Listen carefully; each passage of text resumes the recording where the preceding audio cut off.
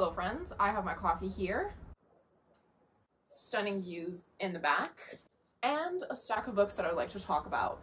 It is Christmas Eve today.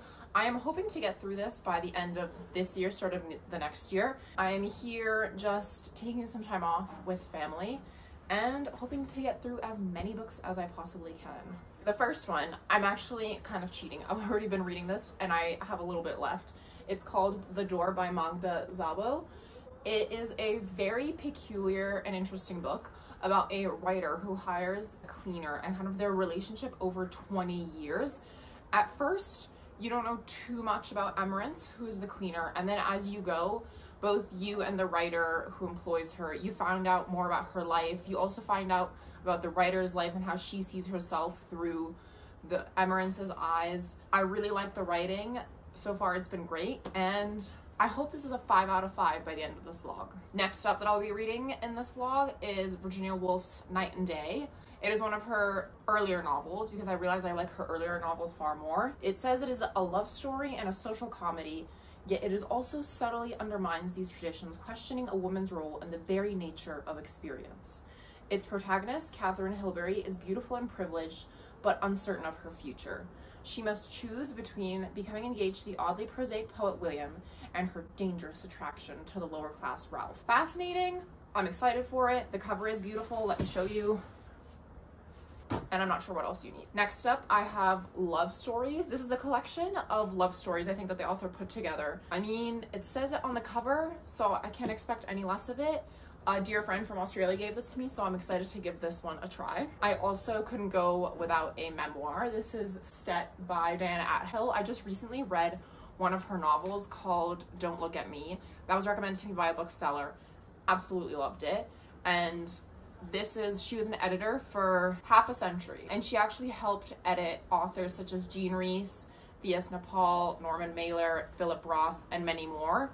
So she really shaped a lot of the literature in the 20th century. This is another one that I'll be reading. Lastly, I have a more contemporary novel, Mrs. March by Virginia Fato, if I'm pronouncing that correctly. This is an interesting premise because the shopkeeper tells one of his clients that he thinks that her husband, who's an author, has written the novel about her and she doesn't realize that. And it's an interesting plot where the author writes about another person's life when mimicking it as fiction. I'm excited to read it. I've heard good reviews. Hopefully I love it as much as other people do. So those are all the books that I'm kind of hoping to read during vacation. I will let you know how they go and take you along for the mountain views in the meantime.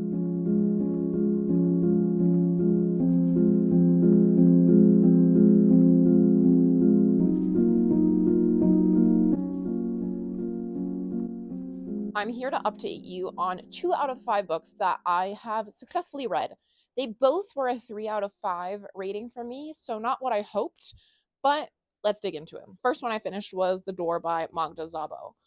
Now, the writing was simple elegance. It was beautiful from the start. I was gripped into the story. I liked the first 2/3 of the book.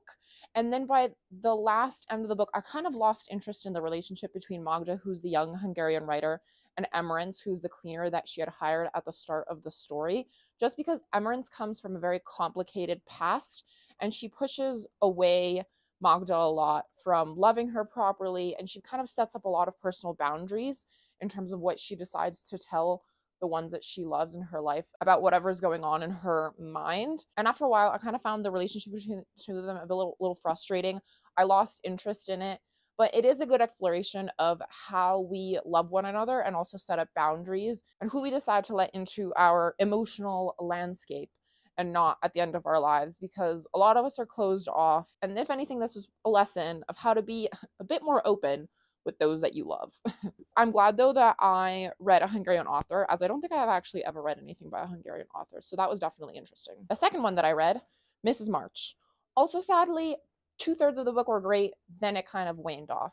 This was a literary psychological thriller about a wife who finds out that her husband, who's her author, has his latest novel that she hasn't read until it was published, is actually based off of her, but he had portrayed her as a sex worker, and she kind of starts going mad with how she thinks that her husband sees her, what he's been doing, how kind of her mom and her parents saw her when she was growing up. And it's her inner monologue of her losing her mind, which normally I like.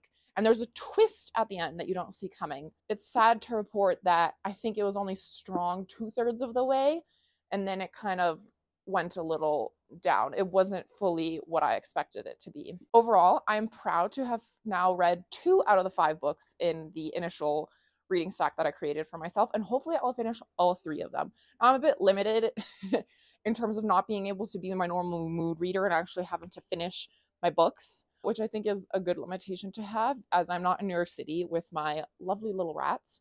Instead, I'm in the mountains and I'm limited to what I brought here. So let's read on. It is now officially 2023. To be exact, it is January 23rd.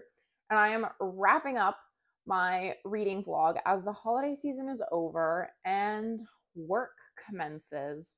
Life goes on. So did I read all 5 of the books? 3.5. I read 3.5 of the books that I had initially wanted to read at the start of this, which for me is pretty good. Now let's talk about the last few ones. I finished up Diana Attill's memoir. I did skim this one a bit just because it's broken up into 2 parts. The first part is a memoir of her life where she chronicles a little bit of her childhood, then how she became an editor and started working at a publishing press that was kind of prominent in the 20th century, but started off from nothing, which I found quite interesting. And it actually gave a bit of a background into the character in her one and only novel that she wrote in her life, the one that I mentioned a little earlier in this video called Don't Look at Me Like That, which I really liked. And then the second part of the book is a few chapters detailing her work with various authors and also talking about some authors that she helped publish that are kind of forgotten now and that she wants more people to read. I think those chapters are only intriguing to you if you know the author's work well.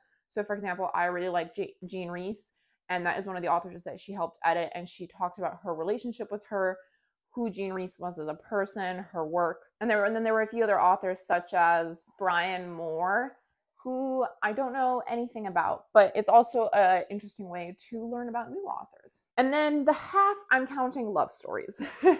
Half because I started reading this and I read a few stories. And I don't think this is one that I'm going to read in one sitting, but the premise of the book is that Trent Dalton inherited a typewriter that his grandmother had for most of her life, and she had sadly passed away at the start of the pandemic. He takes this typewriter to the streets of Melbourne, sits in a corner, and asks random strangers to tell him their love stories, and he chronicles and writes about them in this. I think this is a very beautiful premise. I'm a sucker for stories like this. This also kind of reminds me of Conversations on Love.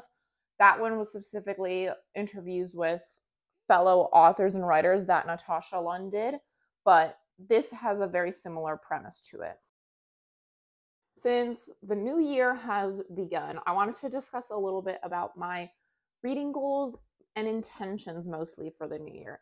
So this year, I am not setting a cap for how many books I'm hoping to read.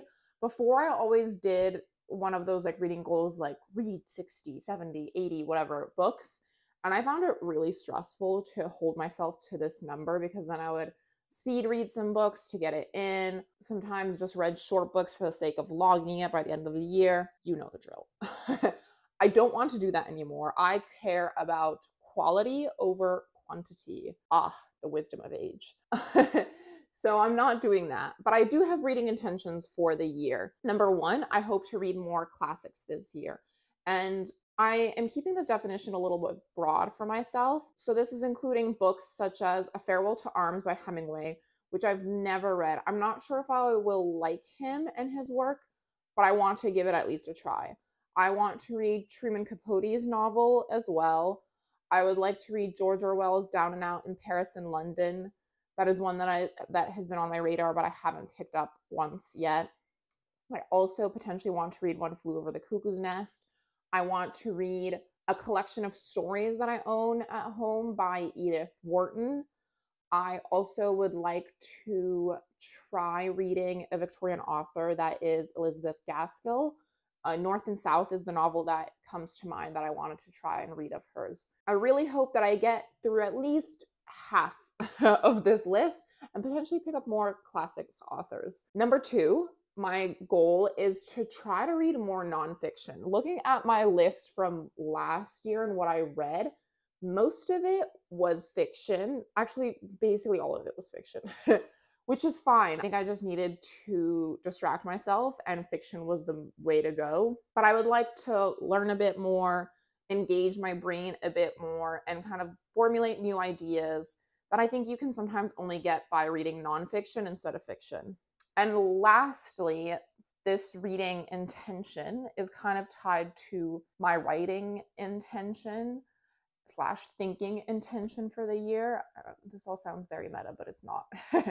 Is just to be more dedicated and paying attention to the words that I'm reading of various authors, their writing style, reading more books that will inspire my own writing as well, as I'd really like to dedicate more time to that this year. I think last year my brain was really distracted. I had multiple projects going on and life things happening, and I think it really distracted me from being able to focus on the more creative things, which I think happens to quite a few of us, honestly. I'm not the only one that this happens to. That intention is kind of aligned with me trying to be more attentive to what I'm reading, what I'm writing, less social media strolling. You get the gist. So I hope you enjoyed this little reading vlog. Let me know what your reading intentions are for the new year, and I hope you have a good start to the new year. I'm raising a coffee cup to you, and I will see you next week.